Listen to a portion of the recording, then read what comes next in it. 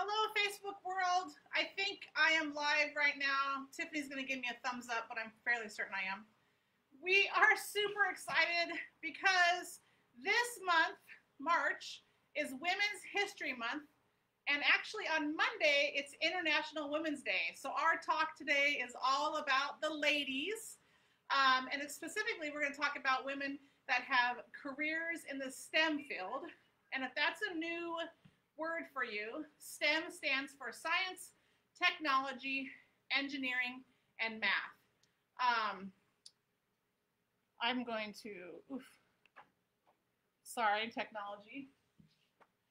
So women are, and a really cool thing is that we have a special guest with us. She's a friend of mine who lives in South Dakota. She's actually behind the slide here, so she's going to hop on after I'm done talking about some kind of historical facts and just numbers about women in science. So women are underrepresented in science in every country and around the world. The numbers on this map show what percentage of the world's science researchers are women in each region. So if you guys take a look, you can see those little numbers that are in bubbles. You can see that only 32% of all researchers in North America and Western Europe are women, while 19% of the researchers are women in South and West Asia. And as you can see, women make up less than 50% of all researchers in each region across the world. And I'm really enunciating those words because those are very small numbers in the field of science. When you add up each region, women actually only make up 30% of all the researchers in the world. These researchers study anything within science, technology, and innovation. Some of you might not have heard the word innovation. An innovator is someone who helps to come up with new things from existing ideas. Maybe like the Mars rover is a pretty innovative idea. They are innovators, but they use what they already knew to help create something different. So like the Mars rover, we have been to the moon before, so using that technology, but thinking of new ways to go further out into space. This graph shows how many women compared to men received a bachelor's degree in each of the STEM fields. And I know the numbers might be kind of small for you guys. We can always put this slide up if you guys are interested later on. One of the two columns, the one on the right, is always 2014. I'm reading that wrong. So the pink is the percentage of women that in the field, and blue is the percentage of men. So you can see that the two far left columns, which represent degrees in environmental and computer sciences in 2014, women only made up 19 and 18% of the graduates. That's a very tiny number out of 100%. In 2014, women made up only 38% of Earth, atmospheric, and ocean science graduates, and 39% of physical science graduates, and 42, a little bit higher number, of mathematics graduates. The two STEM fields where women outnumbered men, at least in 2014, is in biological and agricultural sciences. So those people study life and farming type stuff. With 58% of the graduates being women, and social sciences and psychology, with 62% of that being women. While those two fields seem to have many women graduates, there is still a huge gap with women graduating with engineering and computer scientist degrees. In one current study, I found that more women than ever are becoming overrepresented in the STEM force, but they are still outnumbered 1 to 4 in STEM jobs held by women, which is crazy numbers. Have you guys ever heard of a saying that it's a woman's job to cook? It's kind of an older saying. Well, Marie Curie, who was a famous scientist or physicist and scientist, cooked up a lot of innovations. She and her husband discovered several elements, including polonium and radium. She is one of 2 women to ever receive the Nobel Peace Prize in Physics.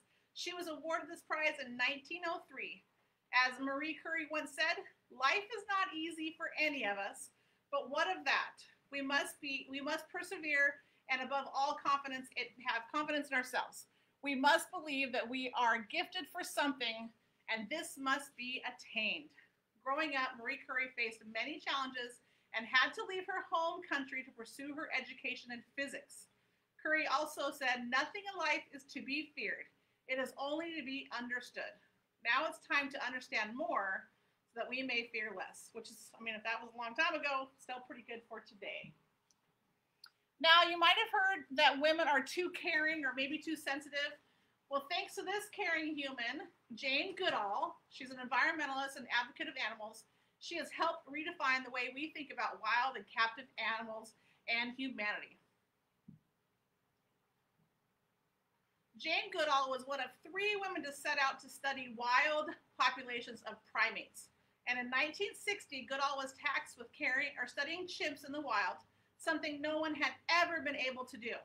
To really understand chimpanzee behavior, you have to watch them and become an accepted member of their lives. Jane Goodall studied chimpanzees for over 60 years and has helped create more programs and new programs and awareness for animals, especially endangered and captive animals. Today, Jane Goodall travels the globe speaking to people and encourages them to look critically at their world and make a difference. Some great Jane Goodall quotes are, "Let us develop respect for all living things. Let us try to replace violence and intolerance with understanding and compassion and love." Jane Goodall believes that every individual matters. Every individual has a role to play. Every individual makes a difference. If you'd like to learn more about Jane Goodall, there's a movie about her called Jane, and you can find it on Disney+. We watched it as a family. It was amazing. I've actually had a chance to see her speak here in Spokane at Gonzaga, and it was really a life-changing experience for me. She's an incredible woman, so if you ever get a chance to watch that movie, I think you'd really enjoy it. And my last quote is, you cannot get through a single day without having an impact on the world around you. What you do makes a difference, and you have to decide what kind of difference you're going to make. Have you heard that women, we have people online, Nisa Henry Goodwin. Oh, hi, Keslin. Sorry. Keslin, it's good to see you. Thanks for jumping on.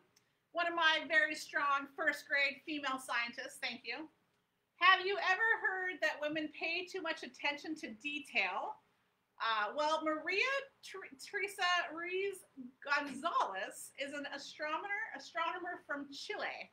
She's the first female astronomer in Chile and has discovered 2 planetary nebulae. Ooh, there's lots of words today.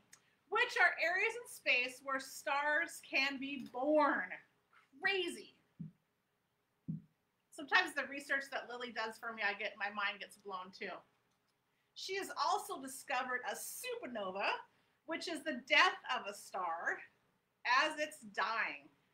That would be a lot of discoveries for any astronomer, but Gonzalez was patient and sat for hours, days, months, and years of studying our sky. So she was all about the details. That work paid off again when she discovered a brown dwarf or a superplanet in our solar system. She is still alive and has written several books about the impact of space and the night sky on herself and humanity as a whole. So currently on our planet, good stuff. And finally, anyone who says that women can't do science or math are just plain wrong. Women scientists have been around forever and will continue to be around. Women are just as capable as men and are still breaking boundaries. For example, Dr. Johnson is one of the first Black female chemical oceanographers in the country and the first Black person to receive a doctorate in oceanography from the Texas A&M. Johnson also uses her love of the ocean to talk to others, including kids. Sorry about that. She holds conferences, meetings, and classes to teach adults and kids about many different topics, but still enjoys teaching about the ocean the most. And she once said, "The ocean was like this undiscovered world right here on our planet. Underwater, it seemed to have that there was no boundaries. And the idea of being able to do something I love and help others realize their dreams is the perfect solution for me and the perfect dream, which I think any of us can hope about our jobs. As Stacy Espinoza, one of the candy scientists of the Mars Wrigley Confectionery, yeah, they make candies. They make M&M's, Skittles, Oregum, and she once said, STEM isn't just a path, it's a platform. It creates a foundation of skills that gives you the power to seize a universe of opportunities, even ones you might not be aware of yet. Stacy Espinoza uses science to create new flavors and kinds of candy. She loves making gum and mint flavors, and she says it's a little bit science and a little bit art. So even if you love candy, you can be a scientist. So now we're going to talk to my friend, Bree Oatman. She lives in South Dakota and works at the Discovery Center. And I'm going to get Bree's face up here. Oh, hello. Hi, Bree. How are you? I'm good. How are you today? Good. Hey, I'm going to close this door real quick so it's not so loud. Bree, can you tell us what your full title is in life? Oh, sure. So my name is Dr. Bree Oatman. I have a PhD in science education, and I'm actually currently working on a master's in chemistry. I am the education director for the South Dakota Discovery Center, which is basically a science center. We have an exhibit hall, and then we rent out or loan out curriculum to teachers, and we do a lot of professional development with teachers. We partner with schools to help build capacity for STEM education across the state, and we do that in a lot of different ways. I go in a whole lot of different directions with a lot of projects, and it's a lot of fun. And I was a teacher prior to that, which is how I know Jamie. We were in grad school together to get our teaching certificates at Gonzaga many years ago. Can you hold up on your fingers how many degrees you just labeled off there? How many degrees do you have? I have 1, 2, 3. I think I have 4 and another one in the works. And I can explain why. I mean, it's not just that I'm a glutton for punishment, I suppose. I mean, I can talk about my career strategy. Yeah, the best thing when we were looking for women in science, you were like one of the first names that came to my head because I was like, oh, I know somebody. So maybe if you could tell us a little bit maybe about your past, like what led you to be this glutton for punishment, or why you went this route, that would be awesome. All right. Well, first of all, I love learning, and I absolutely love science. And I've always loved science from when I was really little. And I think what really kind of inspired me to kind of go to graduate school beyond becoming a teacher was that I am from Washington State. And I was living in Spokane, and I was teaching on the Spokane Indian Reservation. And I really just became very committed to the work of making sure that science education is equitable and inclusive for all students. And my research focused on how to kind of create culture, like how to bridge the different cultures. So thinking about how Indigenous people see the world and do science in their own way, and how that has things that are similar and things that are different to how we kind of do it from what we call the Western science, which is kind of what we're all used to learning in school, where you have like your question, hypothesis, procedures, and so on. And so that's what I went to graduate school for initially. And I still don't know what I want to really do when I grow up, I guess. And so sometimes I think, oh, maybe I'll be a professor and I'll prepare future teachers.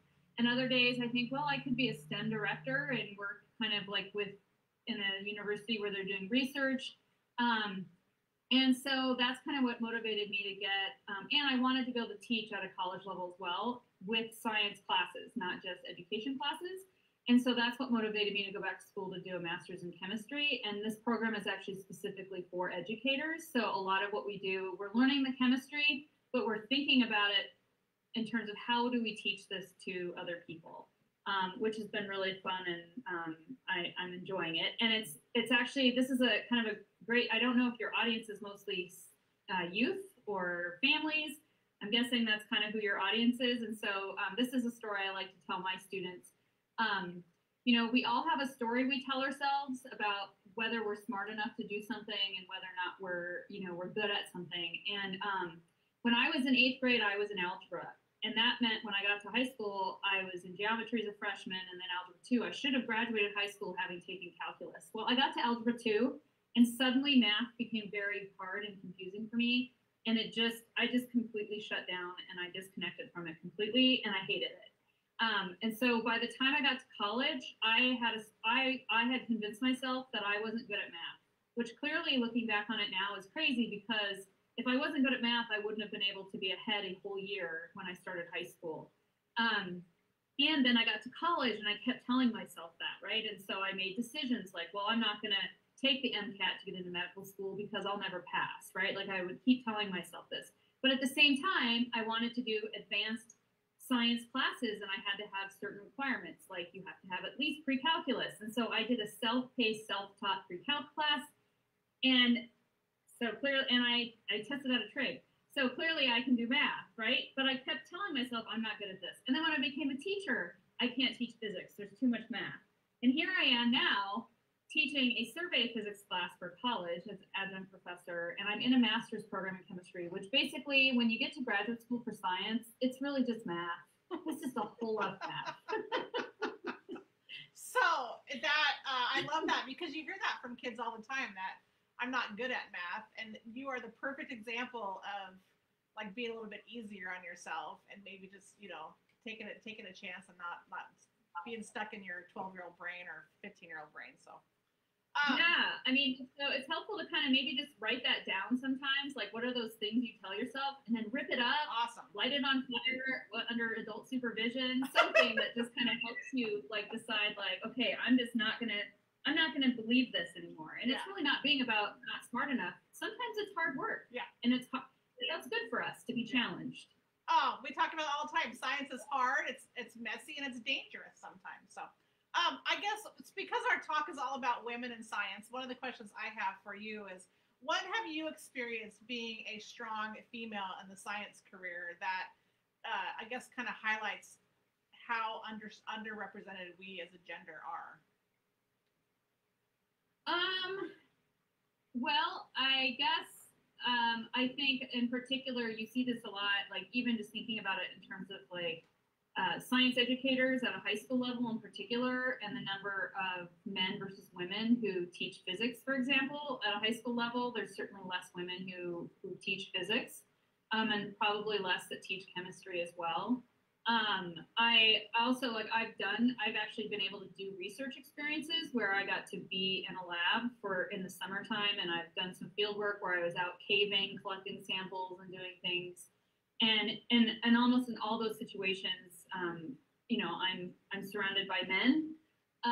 And so I feel like, I guess for me, I think about it in terms of just kind of I was actually thinking about this the other day because I was just getting dressed to go to like a Kiwanis meeting, for example, which is like a service organization. And I totally prepared myself in a different way to go into that meeting than I would if I was just going into a staff meeting where I work or meeting with my friends, right? Like I paid more attention to my appearance and all these other things. And I knew exactly what I was doing. And I kind of laughed at it, but I was like, well, I'm playing the game. Like this is part of this game that I have to play. But it also means that I'm not going to be afraid to stand up for myself and to speak truths when I hear things that are, that might be sexist or whatever. But I guess, yeah, it's just really more of that kind of like, sometimes I feel like I have to like prove myself a little bit more. And I guess the one big thing I noticed, and this really just kind of came up this last year with our election, is the first lady in the White House has a doctorate in education, and immediately people were going after her, like qualifying whether or not that was even a valid degree, and should she even use the title doctor. And up until that point, I really just didn't use the title because I kind of felt like I didn't want to set myself apart, and I wanted to be more kind of personal. But then I was kind of like, no, I am Dr. Oatman. You can call me Dr. Oatman. And I got a little feisty about it. So I feel like that really kind of plays into the gender piece, especially in terms of gender representation. And then I'm learning a lot more about it too, in addition to thinking about not just like women in science, but also thinking about transgender women and men in science and non-binary people in science and STEM. And now that's something we're focusing on in our workplace. So where I work, we're making sure that we're trying to include biographies of different people that reflect a whole lot of different backgrounds. And I actually just got a grant all about gender representation in STEM that I'm working on right now with the work that we're doing. Yeah. Very cool. Well, I know that you have to get to another meeting, but I wanted to say, if you could talk to, let's say, a 12-year-old girl or 13, maybe middle school, maybe going into high school, and is finding herself perhaps not as inspired in science as she should be, or thinking she shouldn't do it, what would be the thing that you would say to that girl to help her kind of push through? Well, I would say, find a mentor, find another woman or another girl who is her age that she can, to do projects with. Look for other organizations outside of yours. So if you're feeling kind of that weight on you is kind of within the school context, find some organizations in your community that you might be able to get involved with, like Girl Scouts, 4-H, other organizations where you can then do the things that you like to do and then kind of be more independent in how you explore those topics. Look and see if there's any kind of women in science type organizations or events happening in your community. But yeah, and I would say if you find a mentor, that's really going to be a really great opportunity, because then you have somebody you can kind of vent to and someone you can look to for inspiration and to ask questions, and who can help you find those resources to help you be connected. And and don't be afraid to just kind of branch out and do your thing. Like, I have a good friend in Ellensburg whose daughters were involved in robotics when they were about that age. And they got really frustrated because they kept getting kind of pushed to the side. And it was like, hey, why don't you just go design the t-shirt kind of scenario?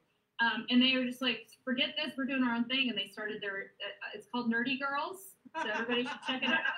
But they designed an entire robotics thing just for girls. They've started a nonprofit. It's awesome. And it was just started by a couple of youth who just felt really frustrated with them not being able to be fully included and welcomed at the table. And they went and did their own thing. And so, there's lots of us out there that'll support you. Awesome. Well, yeah, and I'll stand up here so I can be in the camera. Am I in the camera? We have to kick Bree out of here so she can go to our meeting. But just so you guys know, if you're watching this in the replay and you have a question for Dr. Oatman, you can put that in the comments. You guys can watch our YouTube videos, and if you have questions or comments, put a comment, and we can make sure we direct them directly to her. So I'm going to say thanks to Bree and say have a great day, and keep doing what you do. Thank you so much. I hope we can collaborate in the future on some citizen science type stuff. That would be a lot of fun. Count me in. Okay, Facebook world, do we have any more people joining or comments or questions? Sweet. So I am going to say goodbye for this week, and then we will see you next week. Thanks, guys.